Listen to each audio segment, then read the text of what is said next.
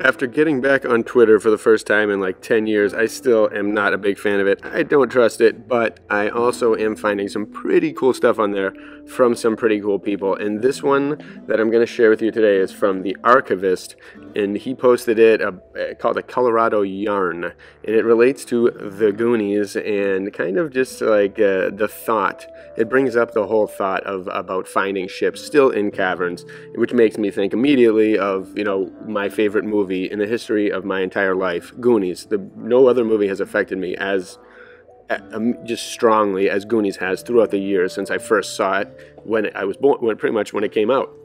And so I'm always looking for, you know, what was the meaning. Spielberg has his own list of things associated with him, and there's symbolism in movies all over the place. And, you know, what did they put in my the movie that seemed to mold my childhood, and you know, the just, you know, has things that have stuck with me ever since. I met Sean Astin once at a Comic-Con, and I gave him a CD. I actually, our CD, what my band CD actually links up with the Goonies, like the Pink Floyd with Wizard of Oz, but I think in a way more intense way. And this is the album here, Samus Octology. They link up perfectly. Just hit play at the same time and hit it on repeat. Have the CD on repeat so you hear it twice. And wow. But amazing. I love Goonies. I love all this stuff. And this yarn reminded me of Goonies. So I had to share it here and read it so that people can just sit back, put on some music, listen to it, see some images. That first intro image was created by AI, and the end images are created by AI. But other than that, the rest are shipwrecks that are found. And so you'll enjoy that, I think. There's a good collection, and it's a good little story. He's got, this guy posted it, amazing stuff. And just makes you think. You know, there's all kinds of things going around that I haven't seen in some of the videos in this community. So it's good to, that is kind of the benefit of Twitter, what I'm seeing now. The rest is just whatever. It's another social media of just controlled mess. But here we go. I'm going to read this because I think you'll all like it. And again, it makes me think of Goonies. I love thinking about the Goonies, and I love finding about underground things that are still happening. Because I mean, if you've ever read Eddie Dorpa or a number of different Hollow Earth and different theories, you know, there's so much water underneath. And the Mariana Trench goes like how many miles? 5+, probably way more miles deep. There's still water down there, so that makes sense that there'd be water throughout all the underground layers in certain spots, controlled, filtered in different ways. You know, when you see the catacombs and you see different waters in there or different, you know, areas you could envision that there'd be pools of water. I have no idea, but I imagine that there is stuff like this, and so I would see it being as more of a reality and then less of a yarn. And I hope they come across some stuff, and who knows, maybe Spielberg planted it in Goonies, and so we'd all kind of get it. That movie has a lot. Map. One-eyed Willy is a little suspect, that term, you know, ooh, it's kind of like, yeah, we don't need to go there. But either way, the underground cavern, the ships, the booby traps, the gold, the treasure, the ancient maps, the civilization, the lost stuff, the underground tunnels that they go in on the cliffside, the coasts having underwater civilizations, underwater things. So you never really know. And here we go. It's time to read it. It's 3 little columns, pretty quick, and I hope you enjoy it. A Colorado Yarn. The Leadville Chronicle publishes an account of the most marvelous discovery yet made by mortal man, provided that it is true, which is more than doubtful. Okay, so take that, you know, take that as you will.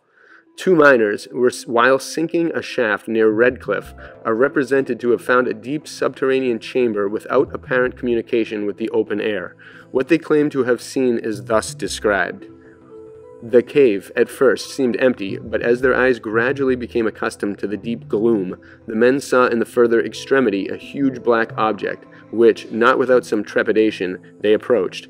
As they neared it, to their unbounded amazement, they made out the lines of some sort of sailing craft. It was as nearly as they could judge about 60 feet long by some 30 feet wide, and lay tilted forward at an angle of about 15 degrees over a rough pile of stone.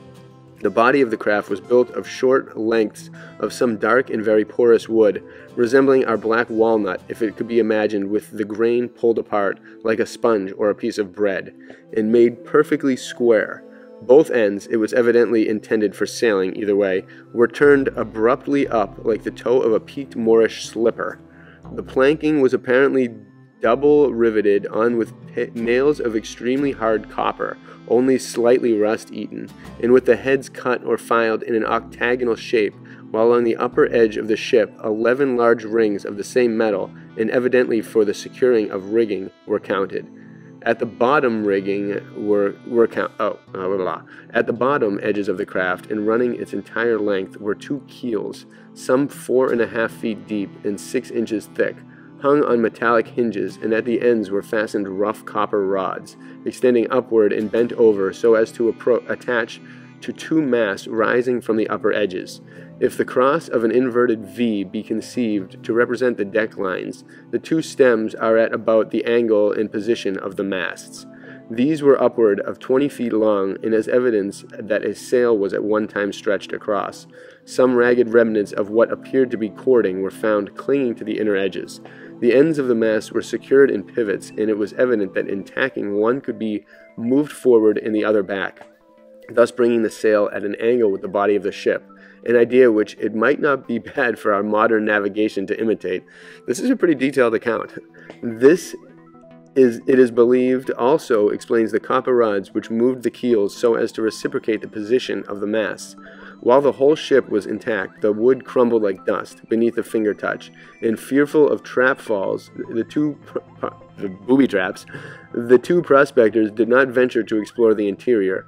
Lying on the ground nearby, however, was discovered a gold instrument bearing a rude resemblance to the sextant of the present day and possibly used to calculate their longitude.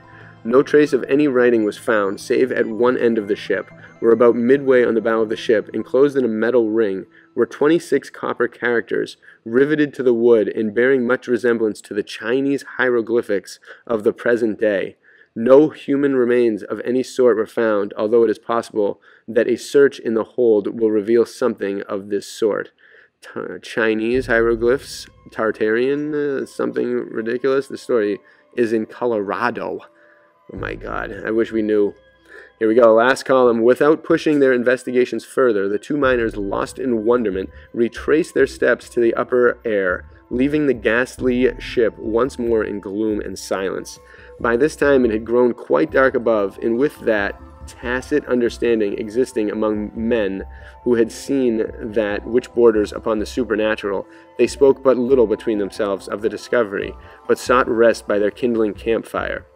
In the morning, the whole thing seemed so much like a dream that they were seriously inclined to regard it as some morbid fantasy, some disordered vision of the brain alone, having no substance in reality, and eagerly, yet with a strange dread, they descended the rope again.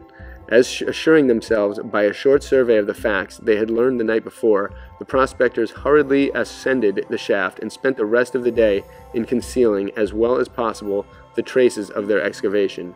This done, they went to the cabin of a well-to-do miner living some 30 miles down the gulch, and to him first told their extraordinary story. The gentleman is perfectly reliable, and together with a well-known mining expert residing in this city, has seen and examined the ship and will take steps to preserve the wonderful discovery to the world in all its possibly great historical value. The minute particulars as to locality are at present withheld for a very obvious reason. They would attract a horde of vandalism sightseers, I like that, who would soon destroy the moldering dust beyond hope of restoration, and until the proper authorities can be sent for, they will not be published. The discovery of the junk-like ship with its unknown architecture, hermetically sealed in a cavern 50 feet below the surface of the earth, gives scope to indefinite speculation. The only possible explanation seems, however, that ages or eons, perhaps, agone, a vessel bearing a crew of bold discoverers, tossed by the waves, sought a harbor in a cave within a cliff. The waves then receding left it stranded there, and so great continental divide, the awful upheavals and convulsions of nature, which we know so little of and can only blindly speculate on, pressed the face of the earth together and sealed it in a living grave. Awesome.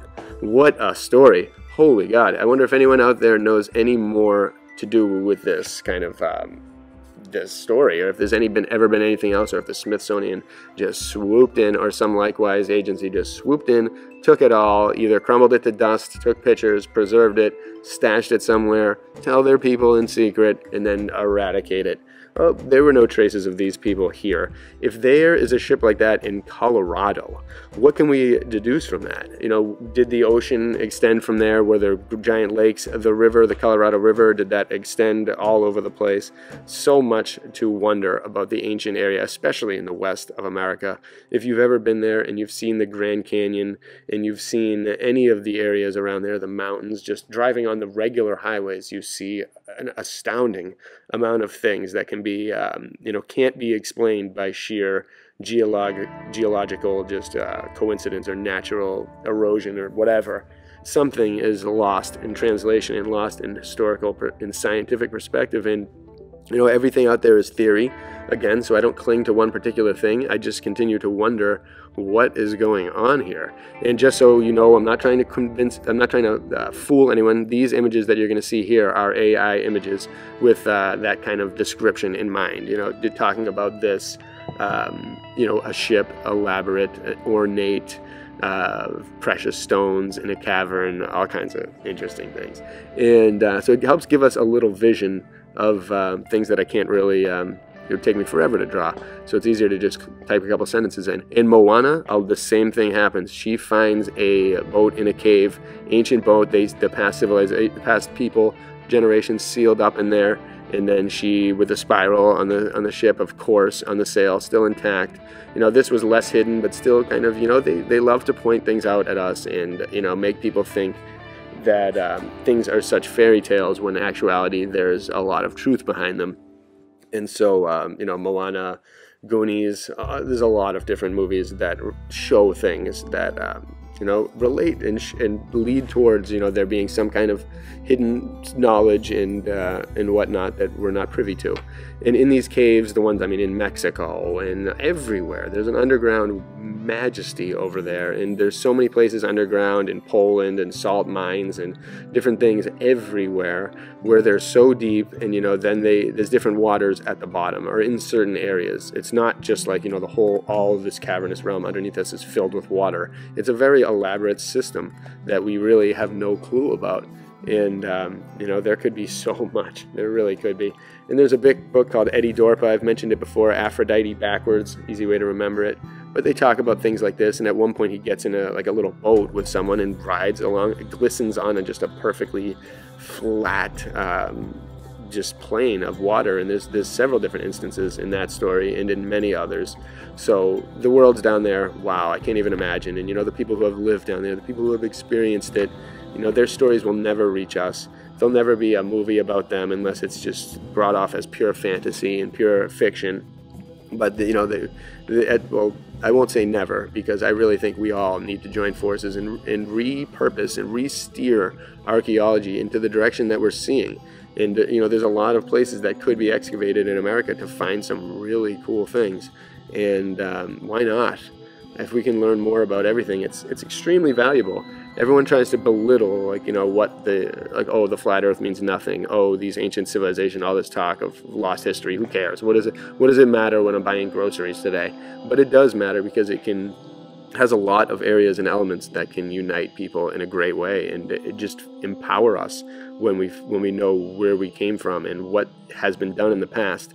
Instead of just staying home and just doing nothing and consuming, we want to go explore, we want to discover, we want to make a change while in our time here, our precious, miraculous, beautiful time here. So I hope the story expanded the mind. And let me know your thoughts. Goonies, whatever, ancient ships. If you've heard this before, let me know. I love talking about this stuff. Really amazing. Bless you all.